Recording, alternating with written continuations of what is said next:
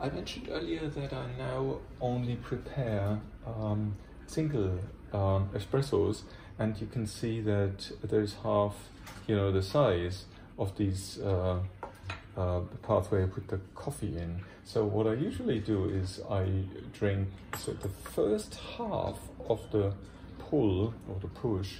I actually prepare coffee and drink it, and the second one I actually pour into another cup, and that's about the same amount of coffee, but it's not as good, and I would rather not drink it. Now, one of the things I thought I can do is I can prepare kind of a small tiramisu, and you can do that in the following way. You use this cheese, you put it on these cookies, Leibniz cookies, and then you actually put it into a bowl, a plastic bowl, and then you put a little bit of coffee always on top, so that it not too much, otherwise it drains the, so. And the next layer, you put that in, you put another one on top of this.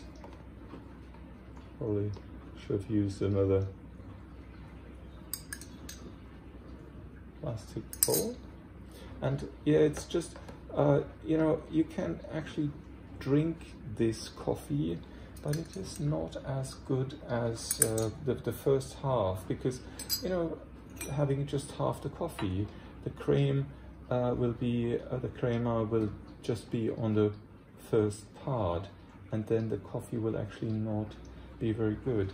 So you don't actually need all the coffee. So what you then have is like a little tiramisu here, and I put that in the fridge, and I hope you enjoy that. It's really good. I don't want to waste the coffee, so I actually put it into the cup. I used to drink kind of a double cup with bad coffee, just because I was using the half the coffee, but after some 5 times or so, I thought, why should I drink a bad coffee? I'd rather have a single espresso, a very good one, and then I prepare myself a do-it-yourself tiramisu, which is, especially in the Corona times, you have the time to actually prepare that. Thanks a lot for listening, and if you have ideas, put it in the comment section. Thank you.